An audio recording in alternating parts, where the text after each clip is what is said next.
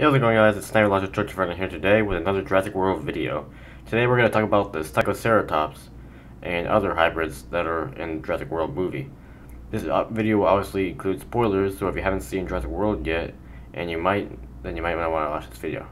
So, in a scene in which Owen, Claire, and the Mitchell brothers take refuge in the Hammond Creation Lab, only to find Hoskins and his InGen men backing the embryos before evacuating the island, we see the data for various hybrids that Wu and the genetics team must have created flashing on the computer monitors.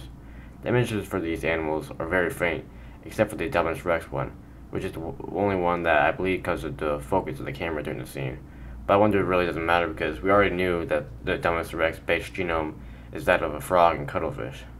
There are a total of 3 hybrids shown on the screens, which includes the Indominus, and the 2 others are the Stegoceratops and another hybrid, which is pretty hard to make out, but it looks like a Pachy-cephalosaurus. First, we'll discuss the Stegoceratops. First, we saw the Stegoceratops from the Jurassic World mobile game and the Hasbro toy. Most people thought it was just some figure that Hasbro and Universal concocted for promotional purposes, and that it wouldn't be anywhere in Jurassic World because, besides the toy, really had no reason to believe in it.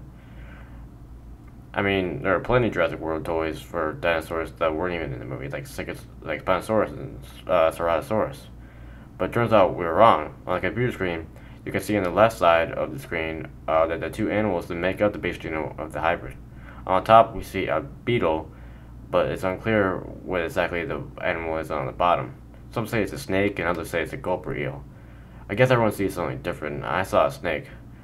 Now, what would a stink bug and a snake making a Stegoceratops? I honestly don't know. We're still trying to figure out what all the Dominus Rex is a hybrid of. If you think you know, then please write about it in the comment section down below. The third hybrid, the mystery hybrid, has confused the Jurassic Park community. To me, it looks like a Pachy-cephalosaurus. I don't really see any distinctive features of any other dinosaur in it, so I don't really know what it's a hybrid of. It's very difficult to make out any other features because the image is just so unclear, as you can see on the screen here. Some have been saying that it might be a Carnoraptor or Spinoraptor, 2 other Brawlosaurus, which are hybrids featured in the Jurassic World mobile game, and are in the Hasbro Jurassic World toy line.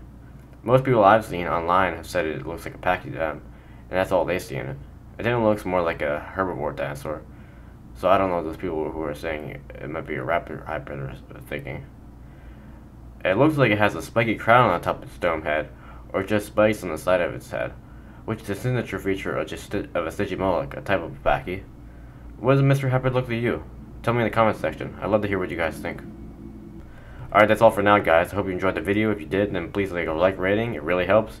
If you want to see more of my videos, then visit my channel and subscribe for daily Jurassic World videos. Thanks for watching, and I'll see you all next time. Bye.